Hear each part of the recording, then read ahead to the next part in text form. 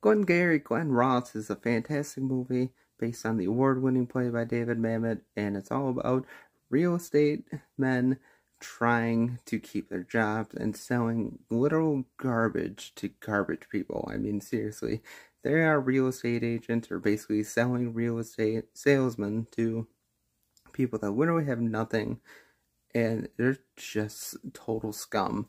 But yeah, the movie's great. The dialogue is where it's at, always constantly ribbing each other. Coffee is for closers is the line from Alec Baldwin to Jack Lemmon, because if you can't sell this garbage to garbage people, how the hell are you going to get the good leads? The good leads on good real estate to good people. You're just going to fail. Jack Lemmon, Kevin Spacey, Alec Baldwin, Al Pacino, Ed Harris, Alan Alda, all great. And this movie really depressing at times, but it's just fucking good. Let me know what you think. Otherwise, have a great day and God bless.